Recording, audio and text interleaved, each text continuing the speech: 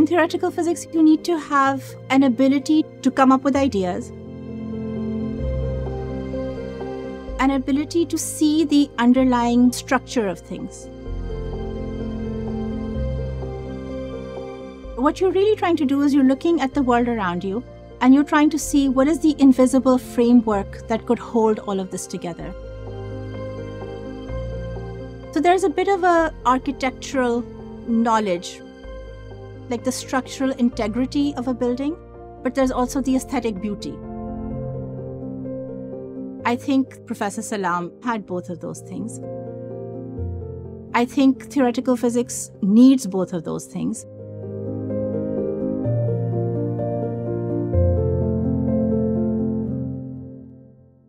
A famous scientist once said that there are two kinds of genius.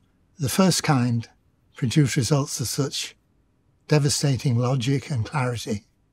They leave you feeling, well, I could have done that too. The other group are what he called the magicians, whose sources of inspiration are altogether more enigmatic. And I think Salam belonged to this magic circle, if you like. There was always an air of Eastern mysticism about his ideas.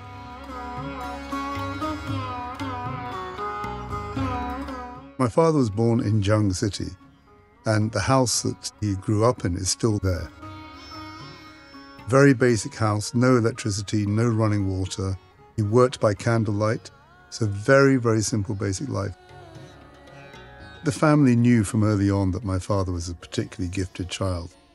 After father had finished secondary school, he then went to government college in Lahore up until he got his scholarship to come to Cambridge in 1946. Then he went back to Pakistan. But when he went back home, there was nothing there for him. No intellectual stimulation, no libraries, no books. That was when he made that decision to leave and come back to the UK. And that was a very, very hard decision for him to leave his family.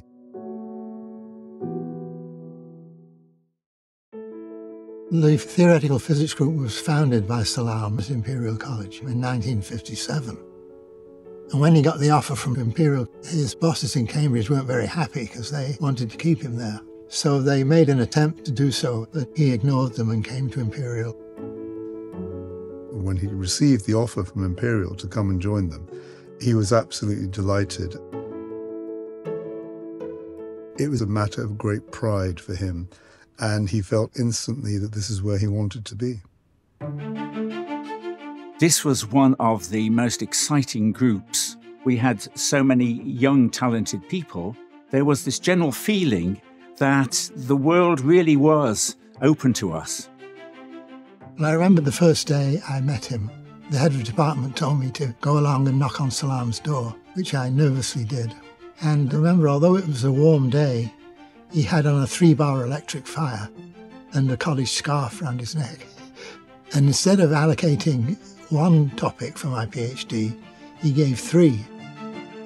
He had such a burgeoning of ideas. He was like a firework display. And of course, a byproduct of firework displays is a lot of smoke. And so you never quite knew what was going on. But he managed to create this sense of enthusiasm. In one case, I'd been working on something for several months, and I got a little bit stuck. And I went to him and said, we're almost there. I'm almost there, I think. It's probably going to work. And he said, dear boy, we're not doing that at all. There's this marvellous paper by Gersi and Radicati, and that's where we're going to go. So we learned to avoid him until we had something concrete. I've never come across anybody who made me think this is what I want to do. If you have a creative mind, there is place for you in theoretical physics. I think that is the mark of a truly great physicist, is that you give it all you have, but you're not holding on to something so tightly that you're not able to let go when you find out that it's not realized in nature. In many ways, he exemplified this and said it's a creative field. It's that attitude of, let's think about it, let's go for it. Perhaps it'll work and perhaps it won't. And expect to be wrong. You cannot escape knowledge. Science is knowledge. Knowledge is knowledge whichever way it's acquired. It's part of our culture. This is the scientific age. You cannot escape it. No one in the East can, no one in the West can. This is the scientific age. Salam always said that his reason for studying unity and symmetry was based in a religious feeling. There is this emphasis in Islam on one single unity underlying all of creation. That was something that really drove Salam. Salam's Nobel Prize-winning work was electroweak unification. This work was done at Imperial College in 1968. At the time, we thought there were four fundamental forces in nature: the strong and weak nuclear force, the electromagnetic force, and the gravitational force. Theorists are not happy with having four different explanations for the universe. We'd like an all-embracing equation that describes all the forces. And what Salam did, together with independently Weinberg and Glashow, was to unify two of those forces: the weak nuclear force, which is responsible for radioactivity, and the electromagnetic force, which is responsible for light, electricity, magnetism. The difficulty in trying to unify these forces was huge. I mean, it just seemed apparently impossible, right? You have forces that are very long range, then you have this weak force, which is literally limited to the nucleus of an atom. You have particle carriers that are absolutely massless, and then you have some that are very, very heavy. So how could you possibly unify two things when one's heavy and the other's massless? That was the dilemma. And the answer turned out to be the Higgs boson. The Higgs boson was proposed by Peter Higgs in '64. And what Salam realized was that what Higgs had proposed was the answer to the problem of how to unify the two forces. So it was a huge step. In a nutshell, that's what it is. These two things which look completely diverse are actually the same force in different manifestations. So together with Weinberg and Glashow, Salam is responsible for the theory that we now believe explains the whole universe, up to the gravitational force, which is the next stage. But every experiment that's ever been performed is consistent with Salam's standard model of particle physics. Many years later, in 2012, I was lucky enough to be at CERN in the auditorium with only 200 people, where they announced the discovery of the Higgs. As a layman, I would now say, I think we have it.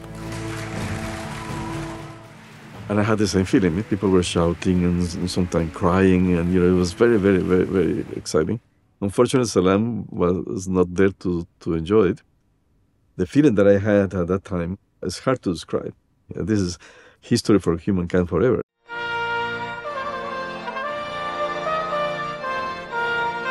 Going to Sweden and going to Stockholm in December was just the most memorable event possible.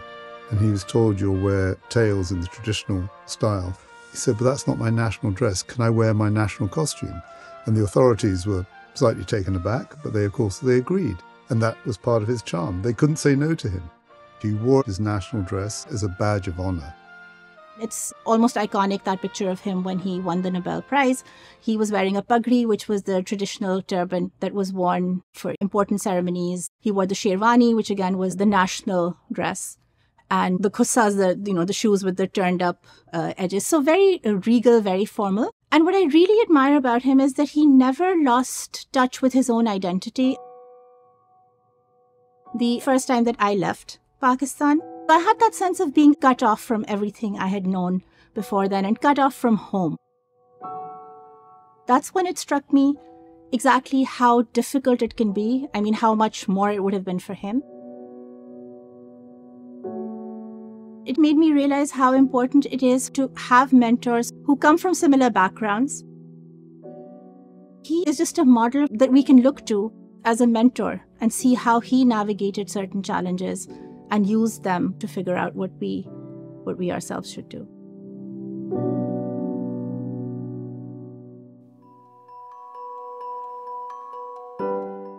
I feel that one of the reasons why the ICTP was so successful is because it was started by someone who had been through these experiences himself. He didn't want what happened to him to happen to others. Salam proposed the creation of this center in Trieste, which is called ICTP, International Center for Theoretical Physics. The idea of this center is to support scientists from developing countries so that they don't have to leave their country or leave the field. The center was created not out of an intellectual need, but out of a humanitarian need to give the best students from the developing countries the opportunity to come somewhere for 3 or 6 months in the year where they can meet the best intellectuals in their particular field. They can be recharged, energized by that interaction, and then they can go back to their own countries and spread that knowledge further. He thought that people bring in their own unique perspectives, conditioned by their culture, conditioned by the way they grew up. And that's one of the reasons he thought that we need a diversity of physicists. We need people from all over the world. There was something going beyond any political differences. So we can have scientists from Israel and from Palestine, or scientists from Pakistan and from India. It's impressive to see how science get them together. And when they see each other, they realize that they're all the same and they have the same values and the same interest for science. He had this great vision, and then it applied to science, but also to humanity. So some people say that in the same way that he received a Nobel Prize for unifying the electromagnetic and weak interaction, he should have received a Nobel Prize for unifying peoples of different cultures. So in that sense, it's hard to identify a figure that will have more impact in all science in all the world than Abdus Salam. Why we're still talking about him now, 27 years after his death, is because of that legacy of trying to break down the barriers between the developed world and the developing world. His Nobel work was a moment in time. It was awesome, but it was just a piece of work at the end of the day that would have been done by somebody. What would not have been done by somebody is his work on development of science and technology in the developing world. Being here at Imperial, where Abdus Salam would have walked these corridors and written on these blackboards, and where he did so much of his influential work, is a very exciting place to be. Western are equal to Z2, Western are equal to Zn. I do think for a lot of theoretical physicists, it is a dream to have a fundamental description which includes all of the fundamental forces and particles we see. If you have this, you'll have a factorial. There is something which will always be intriguing and mysterious about this theory that could describe everything.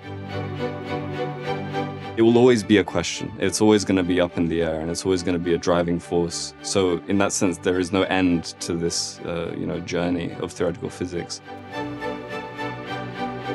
What I would like to see in the future is not a goal which is so related to theoretical physics. It's more broad in the sense of science in general.